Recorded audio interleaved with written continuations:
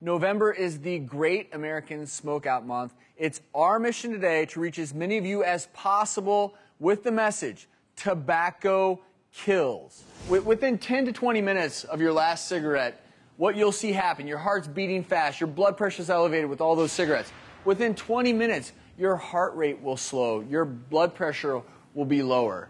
Other things are happening as well. Carbon monoxide levels within 12 hours will normalize. Those sinister-looking molecules prevent oxygen delivery to vital tissues. That's 12 hours.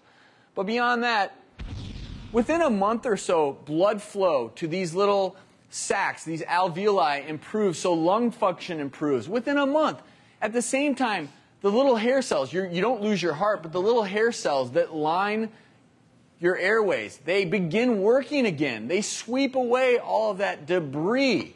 So, boy, coughing, shortness of breath, it's improving, and you're a month or two out. Your risk of heart attack, heart disease, is half of that of a smoker within a year of quitting. But that's not all. Your brain, stroke.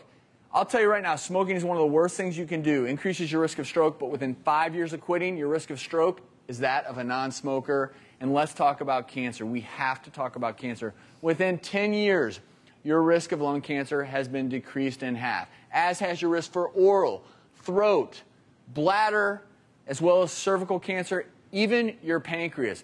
And so the take-home message for anyone at home, and Tammy, for you, it's never too late.